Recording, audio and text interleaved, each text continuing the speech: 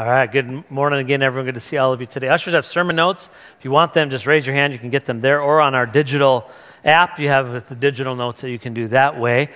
For years, a lot of big companies will give back to charities, but normally they don't do churches.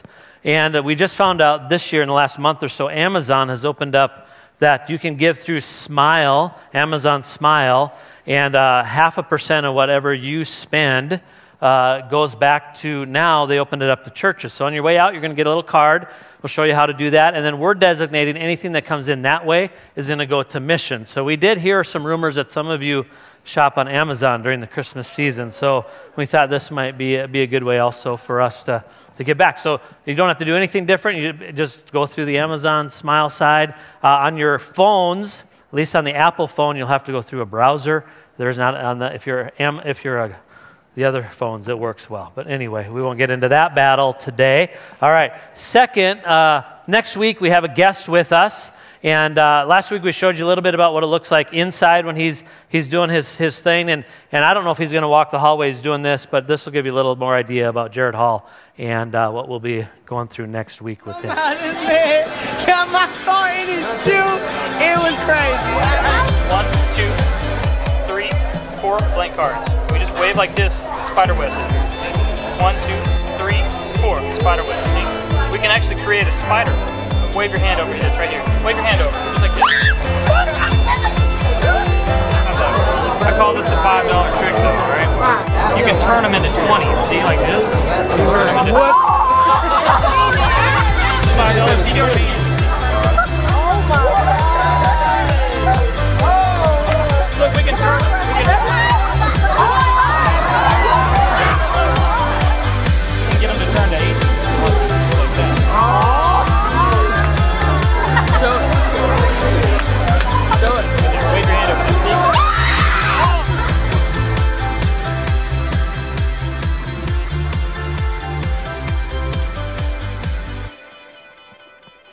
So Jared's a little trickster, you can tell. Has some fun. Also be sharing a story, a little bit of testimony, and a little bit of the word next week. Great chance just to bring someone who maybe doesn't go to church, or maybe they do and they're looking for a church, and maybe you can share some of these videos that we'll put online as well. All right, we're going to dive into the message today. It's our last week in a series called Through It All, and today our title is Through It All, God is Working. I don't know if you've ever been betrayed by somebody, and then like they kind of hold all the power, and then all of a sudden the tables turn, and now you're like the one holding all the cards, and it's like God has set you up for a payback moment. That is exactly where we find Joseph in our series. It's like now he has all the power, and we're going to find that he responds a little bit differently than maybe many of us in our world would respond. So again, we're using Joseph as a backdrop to talk about how do we navigate through all the seasons of life, the good, the bad, the ugly, all these things. And we find in Joseph kind of all from work to family to success, we've found some things to talk about. But it started, to do a little recap, as a 17-year-old teenager, Joseph was a dreamer. And we told that he had 2 different dreams where his entire family and his brothers are bowing, Scripture says, low to him. I mean, like they're just kind of going, they're just as low as they can go. And the brothers hate this. They don't like what it represents. They don't like Joseph as a person. And these dreams begin a series of events in Joseph's life. And he has favor from his father. He's hated by his siblings. His dreams are then shattered as he is betrayed, sold into slavery. His dad thinks he's dead. There's no rescue mission. And as a slave at his lowest point, Scripture reminds us that each of us, even at our lowest points, it says this: the Lord was with Joseph. And he's put in charge then of Potiphar's house and has great favor there. Then he experiences injustice as he is accused of rape and falsely and then put into prison. Again, Scripture then says the Lord was with Joseph in the prison. And while he's put in charge there, he notices 2 guys their smiles are upside down, and they're frowning, having a bad day. And he helps 2 guys interpret their dream. And in one of them, he says, hey, when you're restored into Pharaoh's court, would you remember me? And the guy forgets about him. And we talked about how God, when we go through moments where we think we're forgotten, that God is still with us. And then in a miraculous moment, he goes from from the prison to Pharaoh's palace as he's asked to interpret a dream. And he tells him, Pharaoh, there's a severe drought on the horizon. And Pharaoh looks at him and is like, I can't believe what I'm hearing, and I can't believe what I'm seeing. And he says to everyone who's around him, on this guy right here, I recognize something special. On him is the Spirit of God. And we talked about, hey, did people in your life realize that and notice that the Spirit of God is in your life? So he is now placed in charge of all of Egypt. For 7 years, Joseph prepares for the coming drought. And last week at the end, we said it's not just Egypt that he saves, but the entire area of that world is now coming to Joseph asking for food. And we said that God will sometimes use you to reach the regions of your world, and people will be coming to see you. So, Genesis 42. When Jacob, that would be Joseph's father, when Jacob heard that grain was available in Egypt, he says to his sons, why are you standing around looking at one another? Dads still talk the same way today, don't they? Well, just get moving, you guys. I've heard there's grain in Egypt. Go down there and buy enough grain to keep us alive. Otherwise, we'll die. So Joseph's 10 older brothers went down to Egypt to buy grain. But Jacob would not let his youngest brother, Joseph's youngest brother, Benjamin, go with him for fear that some harm might come to him. So Jacob's son arrived in Egypt along with the others to buy the food, for there was a famine in Canaan as well. And since Joseph was governor of all of Egypt, in charge of selling grain to all the people, it was to him the brothers came. When they arrived, check this out, they bowed before him with their faces to the ground. The brothers don't recognize Joseph, but Joseph recognized his brothers instantly. I don't know why, but there's 3 dad jokes that are just burning in me. I got to get them out. They keep going through my mind. All right, first of all, some people have thought that tennis was invented right here because Joseph served in Pharaoh's court. That is not true. Okay, that's one. There's one. Really bad. Hopefully we're starting better. Here's the second one. It's a good thing that Joseph was honest, especially in Egypt, because in all of his financial dealings, because if anyone would recognize a pyramid scheme, it'd be them. That's my second one. Okay. So when the boos and laughs are about equal, I know I'm doing pretty well. So the third one, the reason the brothers did not recognize Joseph is because they had just walked by the river of denial. I said it wrong. Shoot. I'm done. No. All right, we'll keep going. Blew it. Take me off the road. As if no one's like, you're not going anywhere with that kind of stuff. All right, here we go. So Joseph is face to face with his brothers, the ones who sold them into slavery. And when he sees them, what are they doing? They are bowing low before him. Their faces to the ground. Now, it's impossible to exaggerate how offended the brothers were when Joseph presented them the dreams. And they don't know it's Joseph, but he recognizes this moment.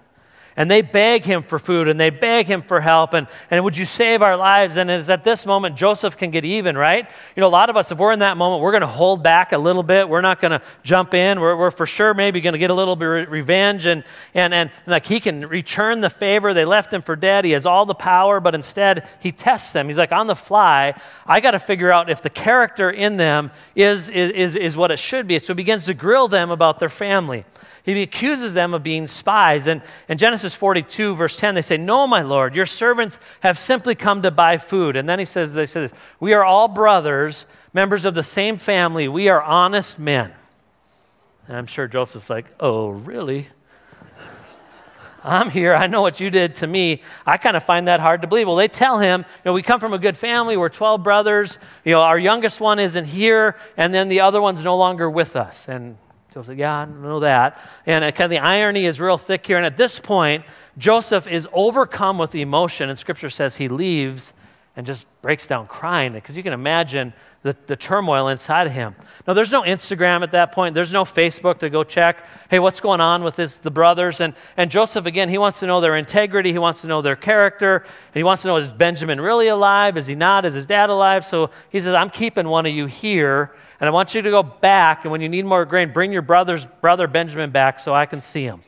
So they go home, and Jacob hears about this, and he is sick with worry about losing another son, and finally he sends them back Benjamin. By the way, when they left, Joseph put all their money back in a bag, and he's like, I'm going to see how honest these guys are. Jacob sends all the money back so they can return it and then actually buy some more. And then Benjamin shows up before Joseph. And Joseph sees that Benjamin is actually alive. In verse 30 says, Joseph, when he saw this, hurried from the room because he was overcome with emotion for his brother. And he went into his private room where he broke down and wept. Joseph, there's just, again, all of this emotion here. And Joseph then prepares a feast, and when they come to the feast, the brothers are all seated with their names in the order in which they were born. And they're kind of freaking out about this, like, how is this possible? What's going on here? Joseph puts the money back in their sacks again, puts his own personal chalice in Benjamin's sack, sends him out, and on the road he sends out the captain of the palace guard and says, go get them and bring them back because they've stolen some stuff. So they go there and they say, someone's stolen the silver chalice, and the brother's like, no one did that, and whoever you find that in, they could be put to death, and sure enough, it's Benjamin. They find that in, so all of them come back. What Joseph has a plan. He's trying to say, when Benjamin gets in a difficult spot, are they going to fight for him, or are they going to just let him go like they did me? Because it would have been easy in that moment just to try to cover this up. So, Genesis 44, they're all brought back. Joseph was still in his place when Judah and his brothers arrived, and they fell to the ground before him again. Judah makes an impassioned plea for Benjamin, my lord, I cannot go back to my father without the boy. Our father's life is bound up in the boy's life. If he sees that the boy is not with us, he will die. We, your servants, will indeed be responsible for sending that grieving, white-haired man to his grave.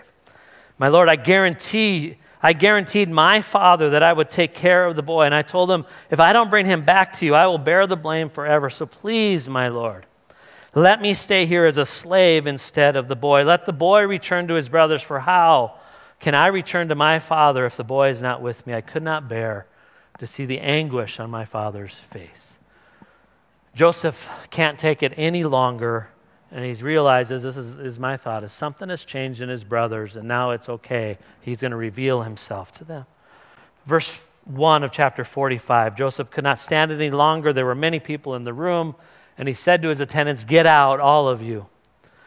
So he was alone with his brothers, and when he told them who he was, and then he broke down and wept. And he wept so loudly the Egyptians could hear him, and word of it quickly carried to Pharaoh's place. And he said, I am Joseph.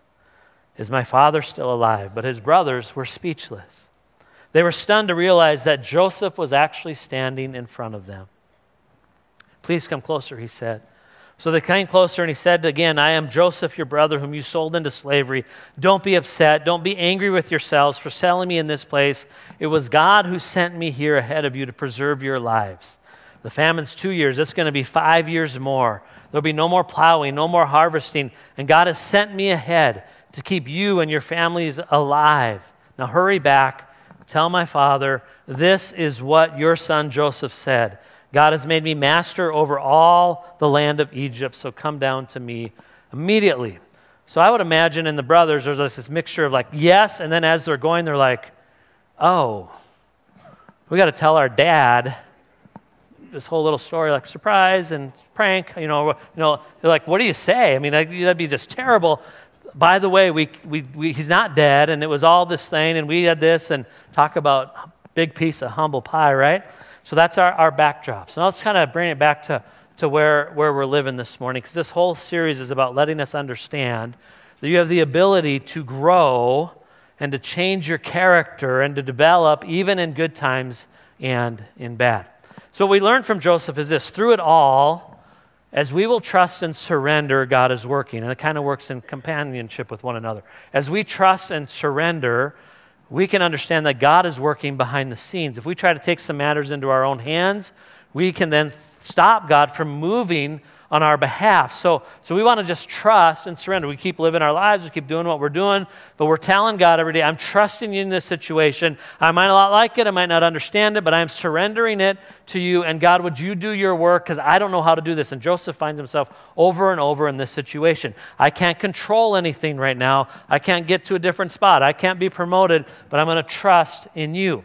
So the key to our growth is actually our own trust faithfulness and surrender. So as we look at this story, it starts with Joseph and the dream of the brothers bowing before Joseph. They want nothing to do with it. It ends with the humility with them and willingly and humbly bowing before Joseph as he holds their life in his hands. That's the two ends of the story.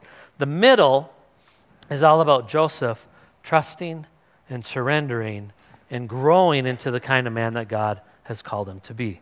So I don't know where you may find yourself at today as you walk through these doors, but I would guess that some of us are really struggling to give God control. There are some things in our life where we don't like, we don't understand, and we're kind of maybe even blaming God about it. And it's often the part where we flat out reject God and we're saying, God, I don't want to tell you to tell me what to do. I don't want you to be Lord over the situation because I trusted you and it feels like now I'm in a bad spot. And I just want to remind you the Lord has not abandoned you. He is with you. And if you're kind of feeling that way, by the way, you're not alone. Every single one of us in this room have felt that way. In fact, Scripture describes that's the feeling of pretty much everyone resistant, unwilling to surrender until at some point they humble themselves before the Lord. Isaiah says this, we all, like sheep, have gone astray. Each of us have turned to our own way. And that's talking about how the Messiah came, and it's a scripture about how his people surrounded and surrendered to their own will instead of his. And it's the beauty of our story is that the Lord, remember they keep saying, Lord, Lord, Lord. The Lord's not beating us into submission. And there's some parallels with Joseph here. The Lord, he is Lord over them, but all he wants to do is serve them.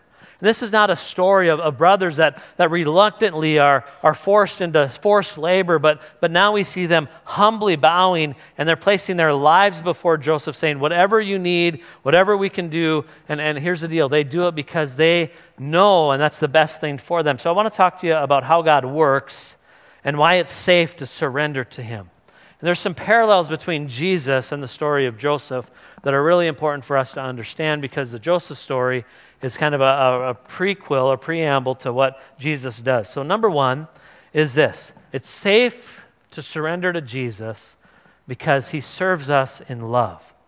Not in power. He has the power, but he chooses to serve us first through the filter of love. Again, when Joseph first presents this to the family, they're like, are you crazy? We're not going to bow before you. No, we're not doing that. But at the end of the story, they're actually calling him Lord and surrendering their lives literally to him. And in the same way, Jesus, he's come as Lord, all-powerful, all-knowing, all God in the flesh. And here's what he says. For the Son of Man did not come to be served, but to serve, to give his life as a ransom for many. Jesus had the power, but his love motivates him to serve. You know, all of us, we want power, but power corrupts us if we don't have the right heart. So Jesus is telling us, hey, if you're in a position of power, what are you using that for? Because it needs to be to serve the people around you. And the Son of Man's like, I got all the power in the world, but I'm here to serve you. I'm here to love you. And it's love that is our motivation for doing that. Love changes our need for power, and it actually changes us when we're in a position of power. In this case, for Joseph, it leads him, his love, to withstand his moments in slavery, to withstand his moments in prison. And love begins to shine through in all of those situations. And now, as his brothers stand before him, instead of revenge, what do we see come out of his heart in the midst of his power position is love. Second, he forgives and restores us. You can imagine Joseph, he forgives and restores. And the parallel in Joseph's story to Jesus is really amazing. So let's fast forward. So we just looked at chapter 45. We're going to jump all the way to chapter 50. And we're kind of doing a time warp because 17 years have passed. All right, so you got that? Everyone, 17 years have passed. Genesis 50. When Joseph's brothers saw that their dad was dead, they're like, oh boy, here it comes. It's hammer time. You know, bad things are happening right now. And they said, what if Joseph holds a grudge against us and pays us back for all the wrongs that have been done? Because now dad's gone, and he's the one holding back. By the way, in times of death is some of the greatest family trauma that can happen. You guys have maybe seen it. The wills come and different things happen, and you're not taking care of this, and you're not taking care of that, or I deserve this, and this is kind of all. And the same thing was happening way back then. The brothers are like, oh no, Now we're in trouble because here's what's happening. What if he holds a grudge against us? So they sent word to Joseph saying, hey, Dad left these instructions before he died. You might want to take a look at them before you do anything. This is what you're to say to Joseph. I ask you to forgive your brothers the sins and the wrongs they committed in treating you so badly.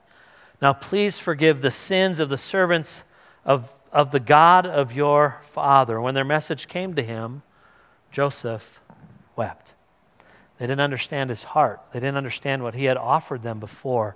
And he's kind of like, he's brokenhearted because here he had been in good faith this whole time, and now they're again kind of saying, we don't know if we trust you. His brothers then came and they threw themselves down before him. Look at this, what they said. We are your slaves, they said. We'll do anything to serve you. We'll do anything to salvage a relationship with you. And Joseph has already forgiven them, but here they are cowering in fear before him. Why? Because they knew they didn't deserve to be forgiven. They didn't deserve the grace that was given them. Have you ever felt that way towards the Lord? And some of us, it can kind of get twisted. And we think, I don't deserve God's grace. It's one of the reasons why people don't come to church. I don't deserve to be in his presence. Another thing that can happen to us, and it can twist us, is that I have to do all of these things in order to get God's approval. So I'm just going to kind of work it off like and God's like, no, I love you because of who you are. Don't do things out of duty. Let's do things because it's a relationship. Let's do things because you want to do this. And they're like, don't hurt us. We'll earn our keep. Help us. And Joseph, again, weeps when he hears this. And he said to them, don't be afraid. Am I in the place of God? You intended to harm me, but God intended it for good to accomplish what is now being done. So don't be afraid. I'm going to provide for you and your children. And he reassured them and spoke kindly to them. And you can imagine, again, Joseph's words as he begins to see the portrait of his life change, because his family, while they sent him to die, was actually saved by that action. God can take some of the worst things and turn them around, and you're like, how did that just happen? And this moment, again, is nothing like they first imagined. Never did they a moment they're going to bow before Joseph with gratitude, and yet here they are. At the end of the story, surrendering, and it's the exact place they need to be. Some of us, we want to do it all ourselves. We want to have it our way every time with God. And the end of the rope is this. When you surrender to God, it's the exact place you need to be. And I just encourage you, don't wait. Don't go way down the road and have a lot more issues. Surrender to him now, because he's got the best things in store for you. And I don't know the hurts of every person in this room, but Joseph experienced some of the scariest, some of the worst things you can imagine, betrayed by those closest to him, dehumanized, exchanged for money, left for dead. And I can't imagine the context of his pain, but some of us maybe can in this room. Some of us have experienced something like this. I know a few of your stories. You're like, I've kind of walked that path. I've been betrayed. I've been in situations by all these things. And what I want you to know is this. Joseph refuses to pay back evil with evil. Something inside of him says, what you intended for evil, God intended for good. God can churn it into something good. And his brothers aren't going to be able to give him back anything that was lost. Never be able to repay him for anything. And Joseph just says, I can forgive you because God is able to churn our stories around. So today, there's some things I know in some of our lives that somebody intended for evil in your life. And those are shocking moments. You're like, somebody did that on purpose, and I was collateral damage. Somebody approached me. I won't go into all, you know what it is. And what I just want you to know in this story is so powerful, because God is able to then start to take that thing. He never wastes a hurt, and I'm not saying it's his will. But what he's saying is, I can take the evil that was meant for you. The enemy maybe wanted to destroy you, destroy your family, but I can turn that around into something good if you'll work with me and you'll surrender. And that's why it's so powerful. This model of how God does forgiveness is powerful, because as he treats us unconditionally, we have the power to have something happen in our lives. And he lets us off the hook when we can't do anything to pay it back. I heard a story about Craig Groeschel. Some of you know him. He's the pastor of Life Church. They have like 1,000 churches. No, they have like 40 churches in America. But when he was in seminary, like they had no money. And they had a vehicle, and they had an extra vehicle, and someone had given it to them, I think, or it was a very cheap old car. And they came across someone who needed it more than them. But they didn't have the money just to give it to them, because they just said, so they worked the deal out super cheap We're going to give this guy this car for 10 easy payments. He can't make the payment. He needed it. He got to get to work, school, whatever it was. So we're going to make it as easy as, and he was so thankful, and just this is going to change my life. And he made the first payment, and then he just disappeared. Like, he didn't come to church anymore, didn't answer their calls anymore, and no more payments.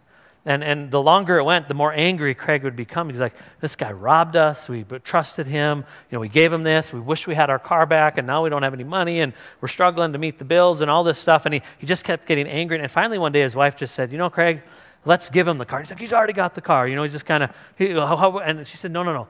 In our hearts, we just got to give it to him. Because this is eating us up. It's taking too much of our time, too much of our energy, and we just got to let him off the hook, because we're the ones actually struggling right now, and just do it. And he said when they did that, it freed them in a way that they couldn't imagine. Some of us, some of the people in our lives that we're just like, I wish they and this and all that, they're gone.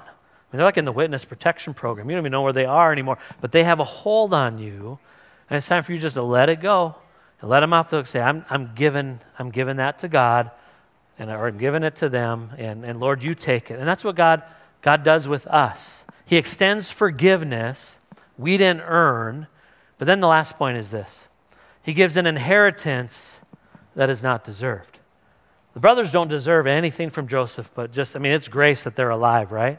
But you know what Joseph does? Check out chapter 45 again. Hey, you guys can live in the region of Goshen, where you can be near me with all your children, grandchildren, your flocks and herds, and everything you know. And I will take care of you there. And then in chapter 50 he says, I'm taking care of you guys. It's all good. You have an inheritance you didn't earn. Now what's amazing is this. Part of the reason that they didn't like Joseph is because Joseph was going to be, he was cutting in line in their mind, because he was being risen to the top guy and receiving Abraham's inheritance, the number one blessing. So they didn't like that before. So they kill Joseph or send him into slavery so they can get that inheritance. And you know what happened with Abraham's inheritance? The drought completely wiped it away. So what they had stolen, which wasn't theirs to have, is gone. And they don't have anything. And now Joseph gives them an inheritance they didn't deserve.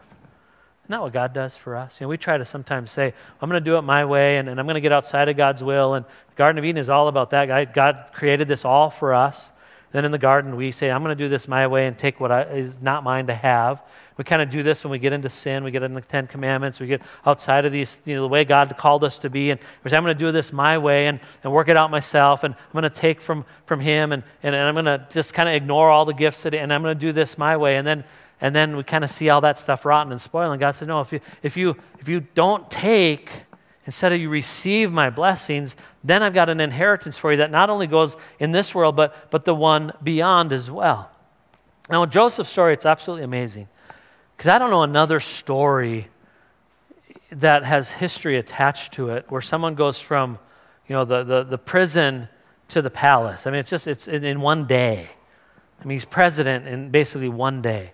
He's just, no one's, but Pharaoh has more power. And how did that happen? And the only way it can happen is when God just elevates you up. And Joseph kept trusting that God was working. And every day that was maybe wasted in the pit, every year squandered as a slave, all the unfair breaks, all the struggles, Joseph, I don't think he looked at him like that. I think he probably wondered, God, what's going on? I think he just said, I'm gonna do my best right where I'm at. And all of a sudden, one day it all comes together. And some of us in this room have lost dreams. We have felt like there's some wasted years. And what did I do? And what's going on? And I just need you to know that God has the power to redeem those things. And that your struggle and turmoil in the middle of those moments, when you trust and surrender to Him, there are some things in store for you in the next life that are incredible and unbelievable. And as we trust, it's going to be good. And for those who follow God, no season is wasted.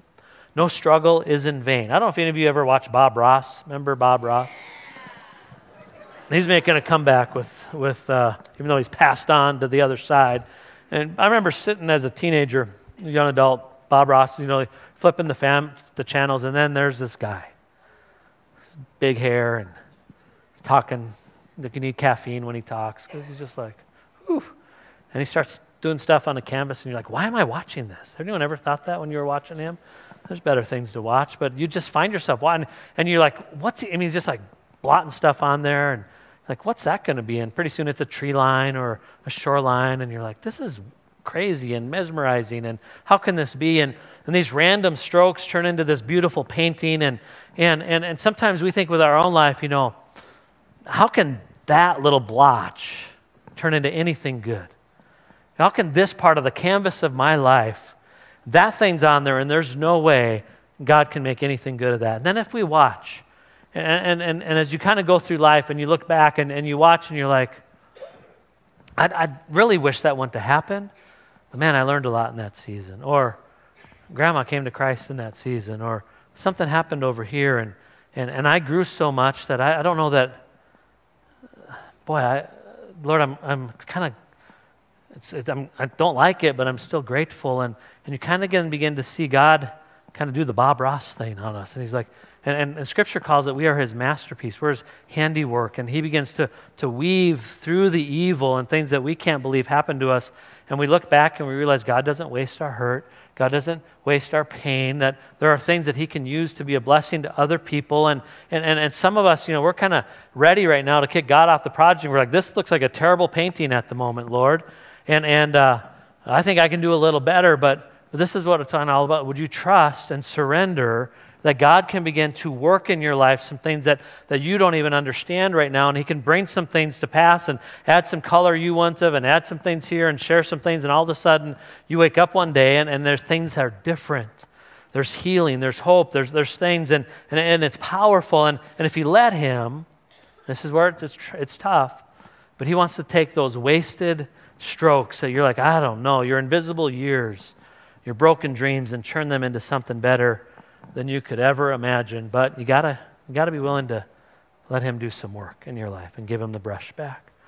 And this morning, that's what I just want you to know. That's who I want to serve. We serve a master creator.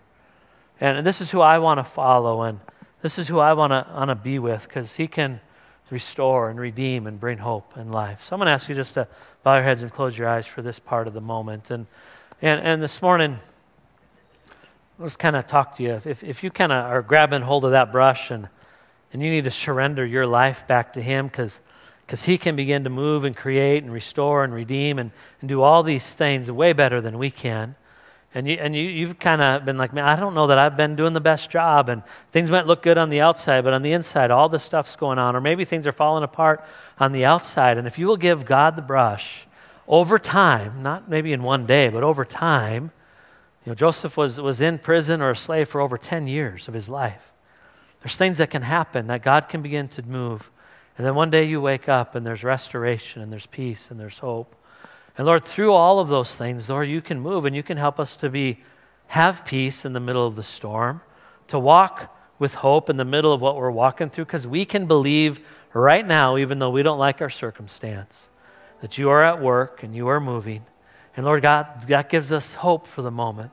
So I pray for anyone here who's like that they would just say, Father, I'm giving you back control. Here, you take the brush. And I'm going to do my part every day to live for you, but you take the brush. I'm sorry for taking it. I'm sorry for doing it my way, but I surrender to you, Lord. Surrender to you, Lord. Forgive me in my way of doing it. I thank you, God. Some of us in this room, we have positions of power.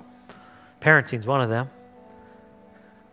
Lord, our primary motivation needs to be love. We serve out of love. If we have positions of power, we serve out of love because we want to honor you, and that changes everything about us. Help us, Father, to do that. Others of us today, we need to let some people off the hook. And just for a moment, Lord, we do that in this moment. We give it to you. We ask for forgiveness.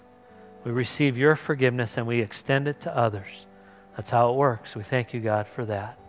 And Lord, others, we just need to remember, Lord, there's an inheritance that we don't deserve, but boy, you love us so much, and it is going to be awesome one day to be in your presence.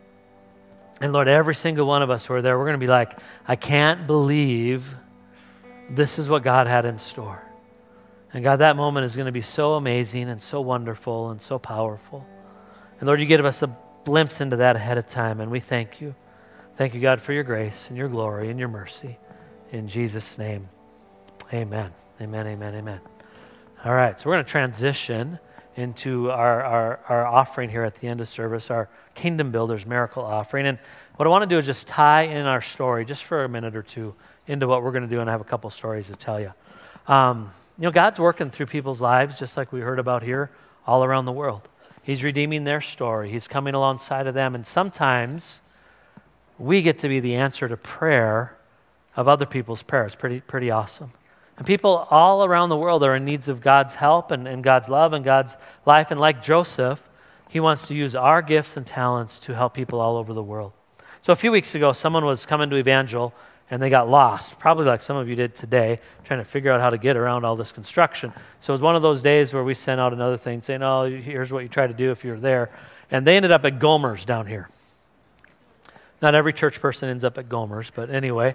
And they walked in and asked the clerk, do you know where Evangel is?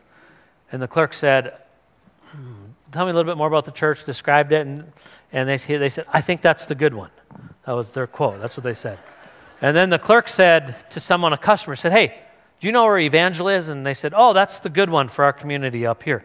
Two people that had never been here, that was the reputation in a liquor store, basically, right down here, about someone who got lost coming to church. And it reminded me, when they told me this story, it reminded me of when Pharaoh looked at Joseph and said, I kind of see the Spirit of God on this person. And it reminded me that some people who've never been in this building, maybe to vote, I don't know, looked at what you are doing and said, there's some good stuff going on there.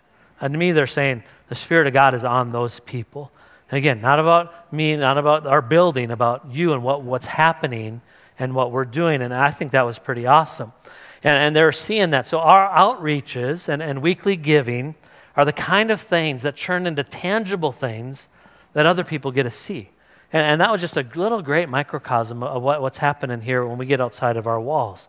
So people are seeing the Spirit of God in you. And just like with us, God wants to rescue and save people through all of us, through where you're at, where you're living, all those things.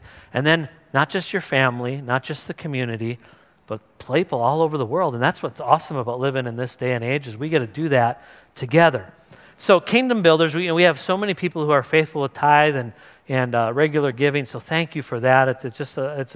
It's the engine for all the church things that we're doing and all that. But then Kingdom Builders there's also a group of people that give sometimes in an offering to Kingdom Builders that's above tithes. And then there's others that give every month. They made a pledge for it and they give. So I just want to thank our Kingdom Builders team. So let me give you this in one sentence.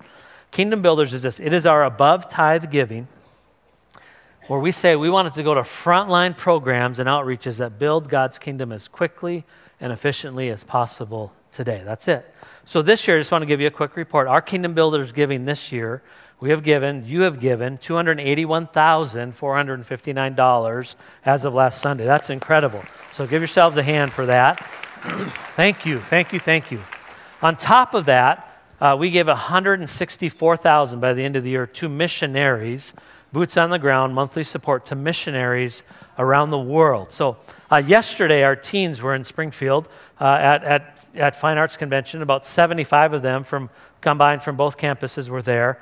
At the end of service, the teens of Southern Missouri District of the Assemblies of God, there was about 2,000 there. The most they'd ever given in an offering was like $8,000. So their goal was 20. Yesterday, they gave $63,000 as a group to missions to Speed the Light. Our group gave somewhere between $1,500 and $2,000. So when these guys are getting, it's awesome. By the way, if you guys are giving today as well, put KB Speed the Light and it'll go towards that. So you can see a list of all the things that we have been giving towards this year, plus a few others that we capture our attention throughout the year. And they're also listed in a card in the pew in front of you if you want to look at them. But the list varies from outreach programs on our campus to building at Archie and upcoming remodel projects here to food pantry stuff and the things we talked about earlier in the service to ministries that are doing a great job in our community that we want to partner with, partnering with missions organizations that virtually kind of are in every corner of the world. And in a few moments, we're going to receive what we call a miracle offering. And you can begin to get that ready if you haven't already. But our challenge is this.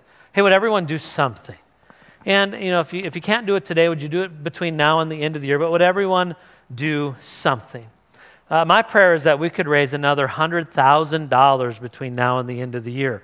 Based on the percentage given last year between now and the end of the year, that's a very feasible number, and it'll help us fund the rest of this year's goals and some of the projects that we'd like to get to in ministries. For a little encouragement, someone walked into my office 2 weeks ago, and they said, I was planning on doing something special just for me. It was going to be a little extravagant, and this was just for me. And as I was getting the plans together, I couldn't get my mind off the project that you've been presenting at church the last couple of weeks. And I felt the Lord say to me, hey, instead of doing something for you, why don't you do something for me? God was telling me. So he said, I just can't get away from it, and I had to meet with you now because I'm afraid I won't do it. And but I know that God's asking me, and it's the first time I've really ever felt like this, that God's asking me to give $25,000 to Kingdom Builders for this project, that remodel project. I was like, you've got to be kidding me. And I couldn't believe that. Last week we had someone say, I'm going to give $10,000 between now and the end of the year. So the first one is going to be now, between now and the kind of the first part of the year. But we call this a miracle offering because it's really not about the amount. I'm just kind of giving you encouragement. Maybe we could reach that goal. But it's really about everyone doing something together. What I have found is this. If I'm in a car and they say, hey, let's go to lunch, it's hard for 4 of us to agree on anything, you know? Like, where are we going? Well, let's go. I kind of want this. And so you'll see that at Thanksgiving with your family. Like, what are we going to do? What movie are we going to see? And you're just kind of there forever. But when 11 and 1,200 people decide to, like, in our whole campus and both campuses and departments kind of say, hey, we're all going to make a difference in something, and we're going to all do something together on the same Sunday, that's pretty powerful. And I think something happens spiritually when people get on board for doing something that's not about them. Because what we're about to do is not about us. It will benefit at some level, but it's really about people we haven't met and needs that we don't maybe even know about right now. And what we're about to do is very unique. And I shared this earlier. We only do this one time a year, and we're just asking everyone, hey, could you participate in some way? Because there's something powerful about doing this. And you can give by marking your envelope Kingdom Builders. You can give change. You can give dollar bills. It does everything in this offering is going to Kingdom Builders. You can give online if you're watching. You can give through text, that option as well. You can see that on the screen. But we want to celebrate the good God is doing, the good that he's going to do through what's done today. So if you're new today and you maybe you walk by as well and you'll just say, I'm just going to pray for the offering today. But if God speaks to you, that's fine as well. So in a minute, here's what we're going to ask you to do. We're going to ask everyone to stand in a minute, and I'm going to tell you what to do. I told them what to do. It's hard to follow, so I'm going to show you what to do. All right. These are narrow aisleways. There we go. So if you're in this, you're going to go to your left, and then don't do this. Just come back, and then you can go back on the right. Does that make sense? So left to right, and we can do that. Otherwise, it'd be like football game out here, and we don't want that. Unless you're there. You guys can't go left. Don't walk into that wall. All right, so we got that. I just had to show you. Left to right, drop it in. You got a couple buckets there. That'll help you. All right, so some of us are like, man, I'd love to do more than what I'm able to do. That's okay. Just say, God, hey, next year I'd love to do more. Some of us, this will be the best offering we've ever given. You're like, just thank God for you're able to do that. God has blessed us and an opportunity to be a blessing for others. And some of us, like some of the teens yesterday, is probably their first offering they gave to missions. Some of you today will be the first offering you give to missions. The Bible says this, where your heart is, that's where your treasure goes. And this will open the door, for missions in a way that maybe has never happened for you before. And I hope it does. I hope your heart begins to notice something. So I encourage, again, everyone to do something. Size of the gift, whatever it is God's laid on your heart to do. Hopefully that's not a surprise if you're our church family. We've been talking about it for a month. But we're going to do a sizable gift, Jill and I, above our normal giving. And if you're like, hey, I can't do that today, but I'll do something between now and the end of the year. My spouse isn't here today, or I forgot. Because I have to walk by. You can just write IOU or between now and the end of the year. Or if you gave online and you're like, I already did that, just write I gave online. That's fine too. So you can all be a part of it that way. All right, let's stand. We should be ready. And we'll be done in just a couple moments here. So you're exiting to your left, then you're going around and coming back in on your right, and then we'll lead you in a closing prayer in about 3 minutes. So God, we thank you today, and we rejoice that you have blessed us. And God, you bless us so that we can be a blessing to others, and then others can notice and others can see, and our good works shine the light to the Father, and this whole thing begins to happen, and people who don't even go to church begin to say, man, that's a good place there. And these are these kind of moments here because it allows us to get outside of our walls, Lord. And we do it through giving, and we do it through going, and we do it through volunteering and getting our community and in our schools, all that stuff. Lord God, but thank you that you have blessed us so that you've been working in our lives so we can be a part of blessing others. And I thank you that what we give today will turn into food and will turn into someone somewhere hearing the gospel. Your kingdom will be expanded, and there will be things literally that come into existence that otherwise would not be because of the offerings that are given today, given in the weeks to come, that have been given. And we thank you, God, for one Sunday a year where we get to do this all together. And thank you, Lord, and bless this offering, I pray, in Jesus' name. Amen. Amen. So as you feel ready, if you need a minute, that's fine, but John's going to lead us, and then we'll be closing in just a minute.